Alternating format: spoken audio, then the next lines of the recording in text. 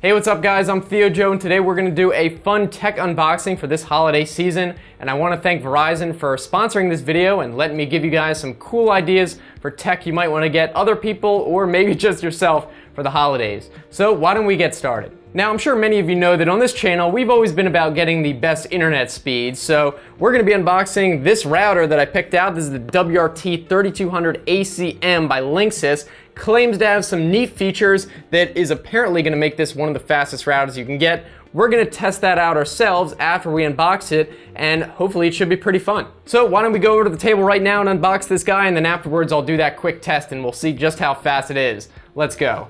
Alright, so here it is. We're going to open this guy up, and you might be wondering why I'm unboxing a router of all things. Well, I have gotten Linksys routers in the past, and they're usually pretty cool packaging, so I thought it'd be fun. So why don't we take a look at the outside. It's just got all the different features, processor, dual band, everything you'd expect from a high-end router. And on the back, it kind of talks about the main feature, the mu-mimo router technology. I guess the idea is that instead of having to send a signal to each device individually, it can apparently connect to them all simultaneously. It's got tri-stream, so we're going to test all that out afterwards and see how well it really works. But why don't we do the main event right now, the unboxing, and see how this looks inside. I'm pretty excited. So let's see.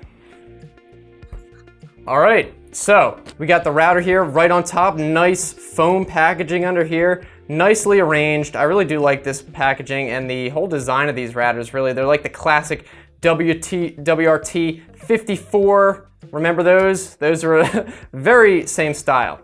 So we can put that aside for a second. Quickstart guide. You know what we do with the Quickstart guides. We don't need those for a router. You kidding me? All right, so we got the antennas in here. So these are the regular gain antennas. You may have seen my previous video I did about high gain antennas. I will be putting those on instead. So we don't need these really, but I guess they're good to have a backup. Let's see what else we got under here.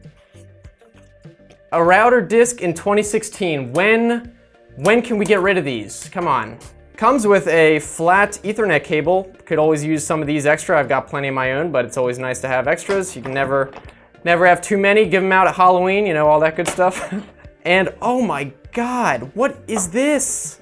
This is the biggest AC power plug I have ever seen. Linksys, what are you doing? Look at how huge this is. It's almost as big as my hand. Come on, Linksys. It's such a nice router and you go and put this giant brick. All right, so I wish they would have put that like in line or something. Whatever, all right, so, killed the mood. Anyway, let's see what else we got in here. So that's it, that's all you get. So we can kind of sum it up. Not very long unboxing, that's why I'm gonna go do a test, give you guys a little bit more. So they really just give you the basics, nothing special. They give you the router, of course, I would hope so. They give you the 4 regular antennas, they stick on here. You can see they just kind of screw on here like this.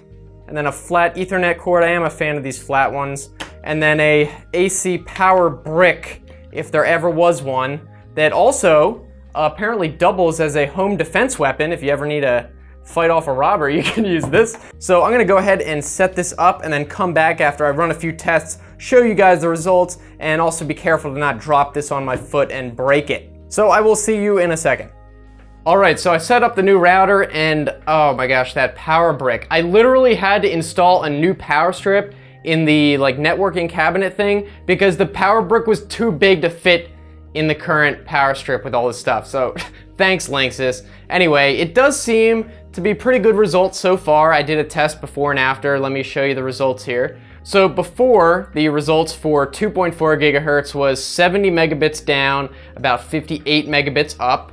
And on 5 gigahertz, it was 155 down, 113 up. And that compares to the new router for 2.4 gigahertz. It was 82 megabits down, about 59 megabits up. And for 5 gigahertz, 169 megabits down, 204 megabits up. So at 2.4 gigahertz, maybe a slight improvement, mostly on the download by about 10 megabits.